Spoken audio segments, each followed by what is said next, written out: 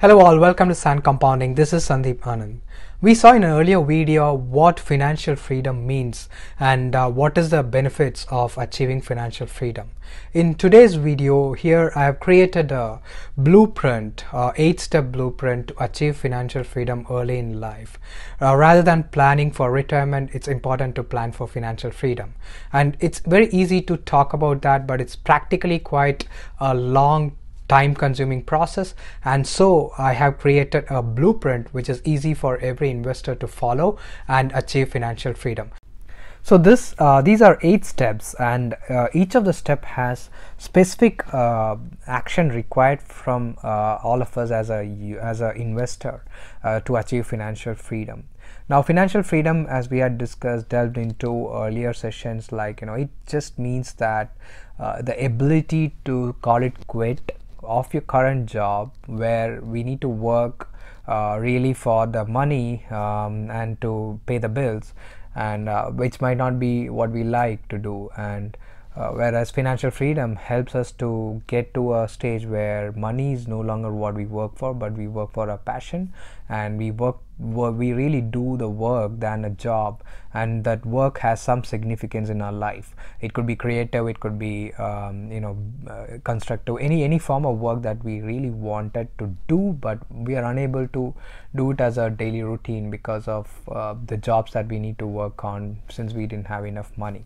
And to get to that stage when getting up to do what you love every day morning, that precisely requires that minimum amount in the account which continues to grow. All right, so that is that minimum amount, how to achieve that.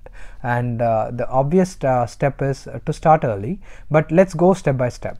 So step 1 is to decide to achieve financial freedom than just looking for retirement later on in life. Most of us has this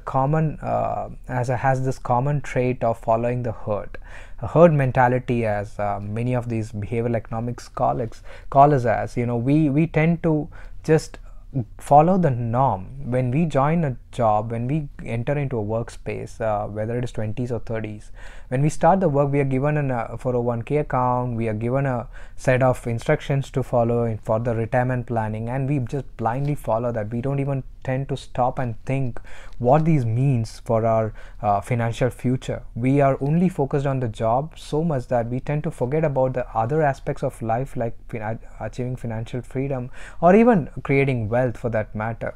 Most often we are just simply following the 401k account. Okay, I got this, now I put money month on month, somebody does it something, and nobody even knows where this money is getting invested into, how much fees you're paying, and that most often that's not the right way. That is a surest way to disaster in the financial arena of your life. So it's very important to pause and take a thought process, like how much is required. Why are we doing the job? Is to fetch that money, to accumulate the money mostly, and we get in return for doing the job, and that money should be reaching some stage where we call it at enough, and that's called, people call it as retirement, some people call it as pre-retirement, quitting, whatever that is. But the important point here is to pause, take a thought process, as in how much we need to say that I no longer required to work for the money, and that amount is your target that we need to decide to achieve, not what the herd follows and put the money generally, and people call it retirement at 60, 55, 65, whatever that age is, and in spite of that, people don't realize that they continue to work even 70s, 80s because of the inflationary and other price catch up. So let's target clearly. We need financial freedom early, that is like 35 or 40 or 45 or even 50 is the age to achieve financial freedom. That's very early in life. That is a great advantage. I'm not saying 60 is bad, 70 is bad, but 40s or 50s, getting that financial freedom is a great advantage to do what we love. So let's decide as a first step, decide I want to achieve financial freedom, and not plan for retirement like following the herd in the community. Now coming to step 2, we need to identify the investment asset classes that we can achieve financial freedom through. And the first asset class, I would say, and the most possible asset class I would say is equities. Equities investments is nothing but investing in stock market, in stocks of companies which are great businesses. One can identify stocks in DIY mode, which is do it yourself mode, which needs a lot of learning, business analysis skill, experience in the markets, temperament, and lot of luck to play out. This is a very long gestation process if you're trying to do it yourself, because it has a lot of learning that pre-text the whole investment process. It requires as a pre-mandate that we know this and we develop this whole experience of identifying stocks, learning about the businesses, finding the future prospective returns that these stocks can get, and understand the power of compounding. That requires a lot of experience, and these experience can be many times invaluable, because we often learn in stock markets through experience of losing money, and precisely to reduce that amount that is usually lost in trading stocks or buying low quality businesses. Generally, another good idea is to invest through 401k process, or through low cost index funds, or robo advisories, or even well managed mutual funds. With a broker, anybody can open an individual retirement account or a brokerage account. Different types of brokerage accounts exist. One such is called as individual retirement account, or IRA, and there are many providers like Lynch IRA, TD Ameritrade, etc. IRA accounts are also provided by low-cost robo-advisories like Wealthfront, Acorns, and Stash. I have dealt into these fintech firms, the new age fintech who is focused on investing, in a different video session. And so the IRA accounts provides many investment choices than just 401k accounts, but primarily looks into investing in exchange traded funds and indexes. Now that is the step 2, which is to open a brokerage account. That is a medium or channel through which one can buy stocks, buy mutual funds, buy index funds, buy ETFs, whatever that asset class is. But end of the day, all these channels are just conduits to buying stocks.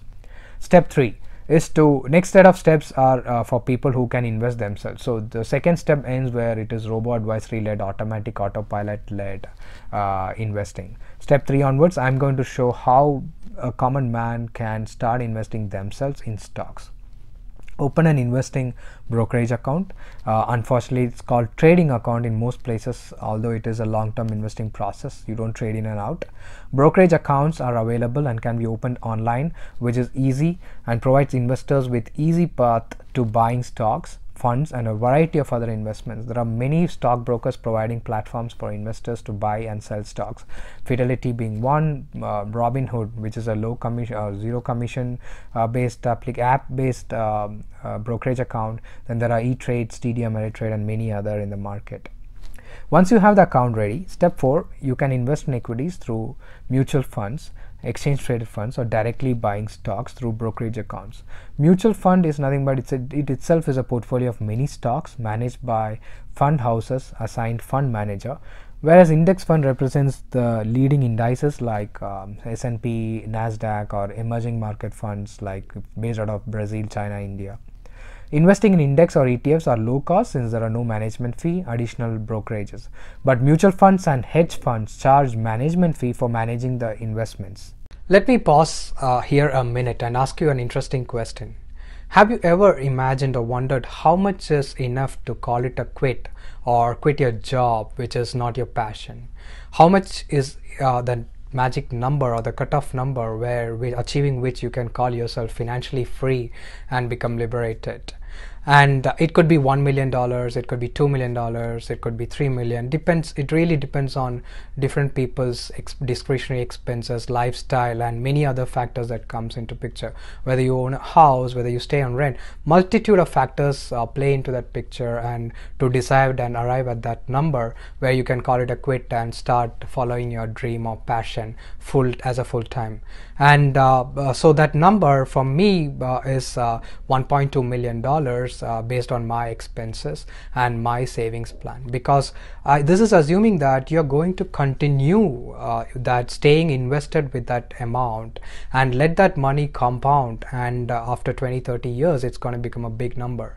In addition, if you're following your passion, I'm certain that you're going to get a lot of money inflow, cash inflow, doing and following your passion. So it's very important to understand what that number is. So pause and take a look at what your expenses are and what is that you need on a yearly basis to call yourself like, this is the number I want, and that's a magic cutoff number. It could be different for different people.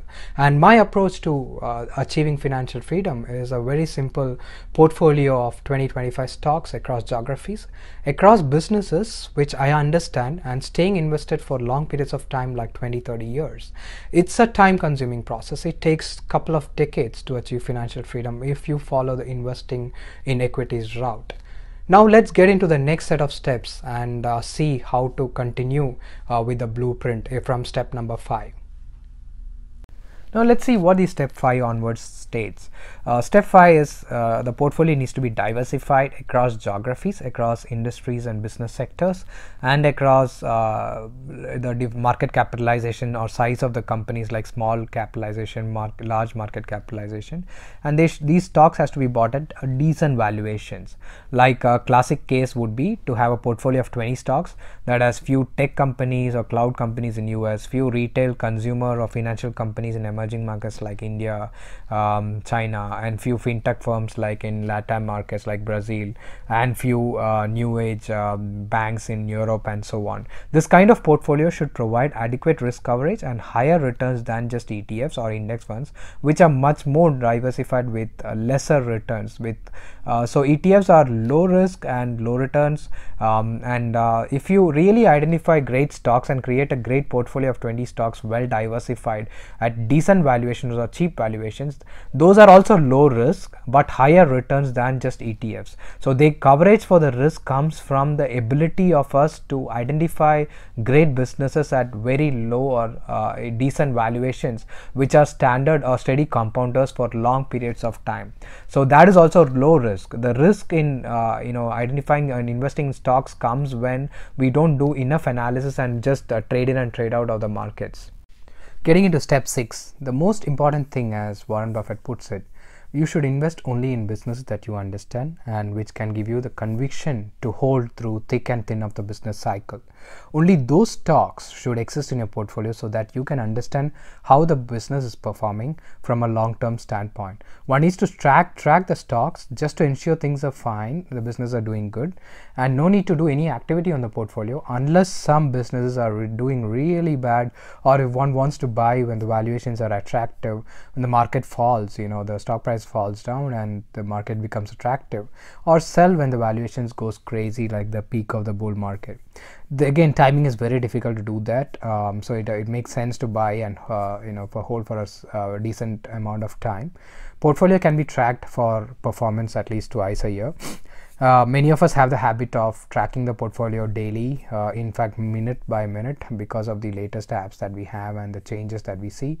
It really is lunacy to track that way, because businesses seldom gets affected on a minute to minute or month to month or even quarters to quarter basis. Businesses get disrupted even if they do so over 5 years, 4 years, or even more than 5 years. Sometimes it can be even a decade.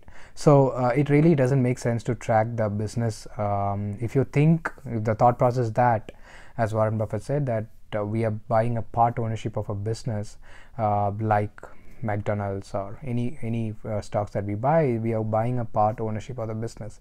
So does it really make sense to just track daily how McDonald's stock price is doing day to day? Because stock prices are just a reflective of how the underlying earnings are, and as long as the business fundamentals remain intact, it doesn't really make sense to track the stock prices daily.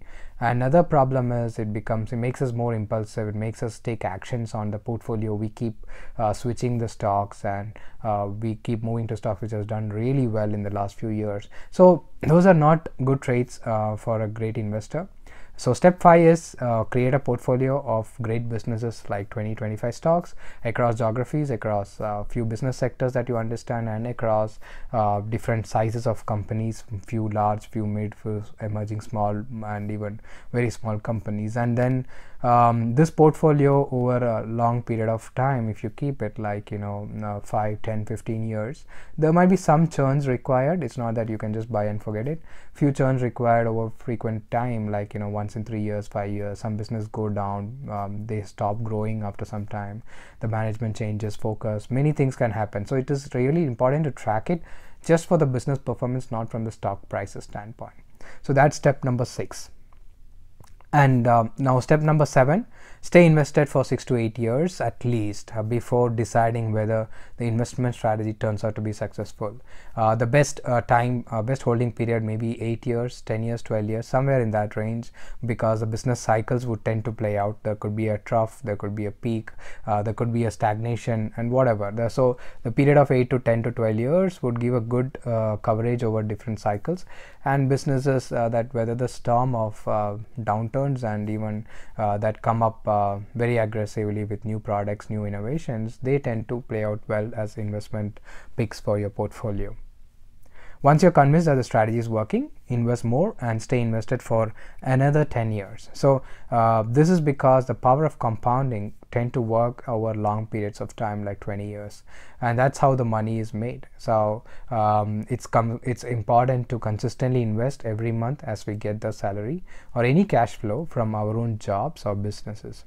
This can be equally distributed. The investments can be made equally, distributing it to the stocks in the portfolio, especially more to the ones which has fallen at that time when you're buying or when you have the money. Step 8, compounding will kick in its effect in this long-term portfolio to reap good returns for the portfolio investment. If a portfolio compounds at 20% CAGR means compounded annual growth rate. So it is not year on year, every year the stock is going to give you 20%. If you have a portfolio of 20-25 stocks, they tend to compound at 20% or 25% at the overall portfolio level. And in a year, so if you stay invested for 10 years and you are saying that you got a 20% CAGR, it means that not every year it's going to give 20%. It just means that compounded annual growth rate is 20%, which means in year 1 it might be 30, year 2 it might be 5, year 3 might be 40, year 4 might be 20. It's like it is very sporadic, and stock market returns are non-linear in nature. So that's something we have to understand. So that is why it tests the patience. There could be even 3, 4, 5 years when a business does not return anything, and all the returns becomes tail-ended towards the last 5 years, where it will give all the 20% CAGR. So it cannot be really predicted when the stock would return based on even if the business is kicking well, doing well, stock might not reflect that sometimes. I mean, there could be many reasons why the valuations might be depressed. So one doesn't need to wait for 25 years to achieve the financial freedom or goal. It can happen earlier enough, like 20 years itself, since there will be continuous infuse of savings a person is doing on a monthly basis, and the salary and the cash flow increases over these years, and more money gets infused. So it's a very important point here. If you start with say $10,000, and if the portfolio compounds at 20% CAGR, it can go up to 100 times, which means it would return $1 million in 25 years. The important factor here is the $10,000 does not stay as initial capital. After that, every month we are going to add our savings into the investment, this portfolio, and so it could reduce from 25 years. One need not wait for 25 years to reach 1 million. It could even happen much earlier, like 15-20 years, because you're pumping in more money as you earn and save. And so that is an important factor to note here. So the consistent cash flow needs to be allocated to stocks and let that compound. And this is magical because you're starting with a princely amount of $10,000 and consistently increasing it over periods of time to reach even million or a couple of $1 million in 20 years, which means that if you're starting like at the age of 20, 25, by 45 or 50, you would reach the financial freedom. Finally, do what you love and live every day doing that. If we want to follow our passion and dreams, the surest way is to achieve financial freedom, because financial freedom is the ultimate liberation from stressful jobs that we don't like, and it is the surest en route to happiness. Hope you found this whole set of blueprint and steps to achieve financial freedom beneficial. Thanks for joining me.